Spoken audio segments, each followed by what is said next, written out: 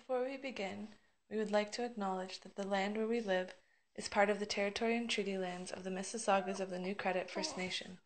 We pay our respect to the Anishinaabe, past, present, and future, as well as all of the other Indigenous peoples who call this territory home.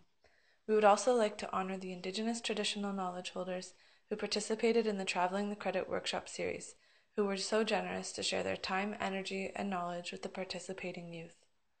This podcast shares the experiences of youth and the public who participated in one of the final segments of the Traveling the Credit program in the fall of 2017. Simran, Lauren, Ria, and Dorsa, who participated throughout the summer workshops, volunteered to lead nature walks at Meadowvale Conservation Area. The girls were really passionate about the medicinal plant knowledge they acquired from Joseph Pitaquanaquet, who founded the Creator's Garden, an Indigenous outdoor education organization. They also put a special emphasis on the importance of reconciliation between Canadians and Indigenous peoples. Okay, so before we started our tour, we just wanted to, as we said earlier, acknowledge that we are on the traditional territory of the Mississaugas of the New Credit First Nation. And while we're on this land, we want to be respectful of it and make sure we're not doing anything that would harm the area that we're in or the wildlife or anything. Mm-hmm. Yeah, we also want to care for it, and as well as acknowledge it. We want to care for it and protect it, and work in ways that are sustainable for the environment and keep it going. Yeah. One thing we just wanted to relay was that all the knowledge we'll be sharing on this tour came from the workshops that we went to, so they came from those Indigenous voices. So all the knowledge about the plants came from Joe Pitaquanaquet, and if you want to hear more of it from the original source, you can check out his Facebook page, Creator's Garden. So this is a sumac plant, and you're often probably going to see them around your house, and they're usually in groups, and they're usually planted by people. So what they do is, if a lot of people in First Nations communities, they use the seeds here, and you'll find it has a red texture, and they'll make a drink or a tea out of it, and this tea often helps regulate their blood sugar levels, and so in other words, it helps along with them against diabetes, they believe. So if you can actually put in your water, and they say it's citrusy and makes a lemonade taste. However, we've tried it, and it kind of just gives off a watered down herbal tea vibe. So yeah. We're not completely sure on that one. A little piece. A lot of plants in nature kind of try to tell you what they can help you with. So, as in they reflect your body. So whatever the alignment is, they kind of reflect that in that cure. So let's say there's one called bloodroot, right? One of our personal favorites. And it's considered a woman's medicine, and it's actually shaped like the reproductive organs. Okay, so bloodroot is a plant that actually helps with a tumor in reproductive organs called fibroids, and it's actually pretty cool because it's actually shaped like said reproductive organs. It aids, and yeah, and the really cool thing is that if you actually cut the root of it, it kind of bleeds this reddish, inky sap, which is really, really neat. And if you use some of that in women's medicine, you use a very tiny amount because a large amount of it would be poisonous and deadly. So if you use a very small amount, you can use that to aid in women's medicine. It's really cool because it reflects the idea that we were talking about, that everything in nature kind of reflects how it can help what body part. Here is red oyster dogwood, and what red oyster dogwood does is that, like we were talking earlier about how things in nature try to help show you that what they can help, this actually helps with arthritis. As you can see, it's really flexible, so it's going to be able to move in that fashion. And additionally, there's some white berries here. These white berries can actually be used to aid in field poison ivy. So there's two types of poison ivy. There's swamp poison ivy and there's field poison ivy. And this one helps with field poison ivy. And the really cool thing about both of the things that help with the different poison ivies is that they grow where that poison ivy grows. So red oyster dogwood grows where the fields variety of poison ivy grows, nearby in that area or environment. And jewelweed grows near where swamp poison ivy grows. And it's kind of cool to see that the stem has a lot of moisture in it too. And it's really cool because it has a super high freezing point. It doesn't freeze late into the winter, so Joe was telling us that like even into like negative 30 degrees weather, it's still pretty bendy because the water inside didn't freeze. Okay, so this plant here with like the little tiny flowers is called aster or fleabane.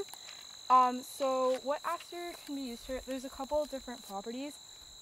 So one of the things that they would use it for is that aster is a plant that attracts a lot of deer, and it is deer, right? Okay, yeah. We'll check it. And It's mostly because it's the last flower that's still going to be in bloom that the deers can eat after like, winter starts. yeah, like late November or December. And so what hunters would use it for is they would keep some after all the aster had died out, so they would kind of like dry it out. And then in like the middle of winter, they would use that and burn it to then attract the deer towards them, because the deer would smell it and they would be attracted towards them. So it's kind of used for that. And the reason it has the name fleabane, do you want to explain that? Oh yeah. And it's also because if you were, let's say, to burn it around an area, fleas kind of repel from said. So if you have a pet and you're outside and you don't have a way of like getting those away from them, you can also try to burn this and like like when you say around evil spirits, like just like They used it for like even horses and other pets that they had. Oh, well, this to one know has for my a dog. pot underneath. Like, Oh, that's actually called a gull. So if you open it, it's a little bug house. So they actually, I don't know if it's a larva inside, so there's gonna be a little bug in it. yeah. And okay, so I actually had a class the other day where my TA, she opened one up and she showed us the little larva inside, and she said you could actually eat them because people actually like could eat them if you're like out in the wild or like starving or something, and then you could actually eat them. So she let us try it, and it was like. So it almost looks like this. It's an orange flower, and it's known for its healing properties. It's not only is it good for poison ivy, but it's also good for any other induced rashes and various types of dermatitis. And it blooms throughout May and October, and it does not thrive in direct sunlight, and it won't grow in dry places, unlike poison ivy, which can grow almost anywhere. And the really cool thing about Juliet, how it gets its name, is that it's super hydrophobic. So water, when it touches it, it repels water, so it gets little beads that look like little jewels. So that's why it's called jewelweed. And the other thing with jewelweed is its seeds. It's also called the touch-me-nots. If you guys have heard of touch-me-nots. So if you touch those seeds, they kind of like the pods will like break open. They kind of and explode in and your it feels hand when really you try cool to pick them. in it, and like it's a lot of fun to just go around and find all the seeds you can. Yeah, if we see any, we'll point them out. You guys Yeah. can try to. Okay. It's okay. So milkweed is what monarch butterflies often eat, and it actually is considered poisonous to other animals. So that's why a lot of times the monarch isn't seen as prey, because if they eat the milkweed, they're going to get sick, and by eating the monarch, you're kind of eating milkweed indirectly. That's why there's actually one type of butterfly, and it disguises itself to look like the monarch, so it's not as prone to being eaten. Yeah, and the cool thing about milkweed is you can use the sap of it to help out with warts. So if you have plantar warts, the sap of it can help out with those. And so with ironwood, the tree kind of twists on its way up, kind of reflecting what your side would do if you had scoliosis. And so the really neat thing about ironwood is that unlike other trees that kind of let their the middle go hollow as they start to get larger, ironwood sends all its nutrients to the center. It keeps that heartwood like really thriving with nutrients. So it's kind of pink in It's like color. a bright pink. So when that tree is about to die is when you can use it for medicine. So when that bright pink heartwood, where all the nutrients are going, is going to turn black, and it'll be like roughly pencil thick. And what people do is they'll cut the tree down, and they'll use some of that, not even a lot, and it's usually, and they use it in their medicines that help that. Yeah, and you can use like that whole tree for like multiple long different time. people, and like If you're curious about how any of these medicines are used, Joe has a blog, or like it's his Facebook page, and he posts a lot of things on there on how to use the plants and like his little lessons. So you can check that out if you want. Yeah, that'd be great. Yeah, We'll give it I'll to you get after the- this yeah, review. absolutely, You yeah. can send him any See, questions. I'm a chemist, right? So that's why I'm things that into the But it's always so interesting to know all this stuff. Okay, so while we're on the water, I would just like to talk about Mississauga and the crisis in the Indigenous communities on the reserves. So in Mississauga, we were fortunate enough to have clean water, and our drinking water comes from underground aquifers, which are wells or springs and or surface lakes, like lakes or streams. Water is filtered and then treated to remove the harmful contaminants. And our water is filtered by our provincial governments, while the reserves water is filtered by the Indigenous and Northern Affairs Canada, so the INAC. On the reserves, most of these reserves don't have access to clean water because of either funding or problems with the plants. And it's important to just acknowledge this and raise awareness for this problem, because water is a basic right. We are lucky to just turn on our tap waters and drink directly from it, but most of these people on these reserves have to buy liters of water from bottled water, which is not even good for our environment. So every year we have the Great Lakes Water Walk, which happens around September. It happened last week, and there were people in Toronto walking for this cause. And if you want more information about that, you can talk to Sarah. So when First Nations people here would trade with the settlers who came, they would often promise them later on for, like, they'll wait the winter, and let's say they were doing a deal in fall, and they wanted something from the settlers, but the settlers wanted, let's say, beaver pelts. Well, beaver pelts aren't really that great until, let's say, the winter passes. So they would promise that they would buy it on credit. So what they do is they'd promise it after they've gotten all the good pelts, and then they'd give it. However, they'd get their resources. Yeah, and because of that, because they stuck to their word so well, they got the nickname the Good Credit Indians, and that stuck around until we ended up with the Credit River. Yeah. Credit River is part of the Credit River watershed, and what a watershed is like it's a basin for precipitation and other runoff water. So any from the surrounding land, any water that gets run off, it runs off into the river, the Credit River, and then which flows downward. So it starts off in Orangeville at the top, and it goes down to the end of Lake Mississauga, and it drains out into Lake Ontario. So Port Credit is kind of near the end of the Credit River watershed. So yeah. In the springtime, because this year there was so much water, the water came up, right? Yeah, I think so, like the levels. So it's also very important for the watershed, for the water to be, for the rivers to be deep and narrow instead of wide, because sometimes erosion from like the sides, it causes the river to go wider, which is actually not good, because it makes it uninhabitable for some species of fish and other animals that live in the water, and some of them are keystone species, such as the brook trout, and this is not good, because like keystone species are important for the whole ecosystem to stay healthy and keep it going, basically. So sometimes there's reconciliation projects where they plant trees that help keep the soil rooted at the sides of the rivers, so that they won't erode. So keeping the river narrow keeps the waters cool and allows it for like benthic animals to survive underneath. Whereas if it's wider, there's more area for the sunlight to hit and make it warmer, so it gets warmer faster. The Mississaugas actually means a body of water with many mouths. So that's what Mississauga means, and that's also shows you that how there's like so much water here, how it's got the rivers and different streams and stuff.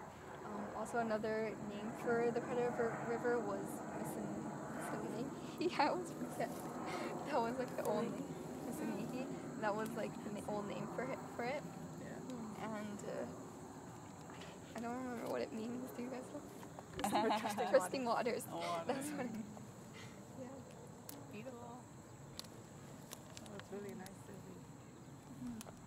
So once again, it's like very important for us to keep it clean, because keep it clean and keep it healthy and keep the ecosystems that surround it healthy, because especially because it was used for so many years by the natives as it was like their land, and it was like what they used to they lived off of it, basically, right? And so we should keep it like this, and also like learn about it too, because like that's very important, and you can learn about the history of it.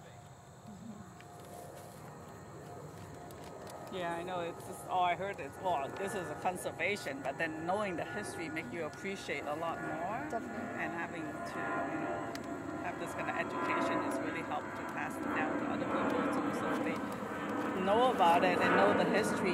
You make people more aware of, and then try to preserve it. Yeah, not just, place, right? I'm gonna come here and we're just gonna talk about some. So we read an article, and it was a lot about truth and reconciliation between the people who live in Canada now and Indigenous people who. Because reconciliation sometimes, as an individual, can seem like this big, giant, scary thing that you're not sure like how you can actually do anything towards it, because it's like such a vast thing. You're like, oh, that's kind of like the government's job. But this article for Canada 150 kind of highlighted the little ways that individuals can work towards reconciliation and how we can incorporate it into our life. Hi. Little slips, and what we're trying to do is promote truth and reconciliation between people who live here now, and like, so basically us, and the First Nations, the Métis, and like, let's say the Inuit of our country. So there's little slips, and it's just like number 15 is learn the difference between Indigenous, Aboriginal, First Nation, Métis, and Inuit peoples. And that's just something we want to give you each a slip at the end of the tour, and it just be like a little personal goal you can choose to follow. So yeah, sometimes the idea of reconciliation for an individual can seem really, really big and scary, and like you don't know how you can do it. So this way we thought it might be a little way to kind of get you started, or just a way to think about how make a small difference. or like how individually we can work towards that, especially because it is Canada 150 and it is one of those. So another one is you can try to eat at an Indigenous restaurant, cafe, or food truck. So we had the chance to have catering from a place called Nish Dish, and that's in Toronto. So it's actually, if you want to go, it's near the Christie Pits in Koreatown, I think. They have a Koreatown here? In Toronto, downtown. Oh, okay. It's at Christie. And it's really good food. And it's an amazing way to support Indigenous businesses and projects, because one of the things that Nish, like the owner of Nish Dish, is working towards is building an Indigenous sector. Like, you know how there's like Koreatown, Chinatown, like all those different areas like of Toronto? Like Little Italy, there's like in the Danforth, there's like little subculture-ish groups. Yeah, so they kind of want to build a community like that for Indigenous people in Toronto, because there isn't one, and there aren't. So they want to create an area where the businesses, like that would where be Indigenous good. people, That will help the awareness as well, right? Yeah, You have a place that people can go to, and it's promoting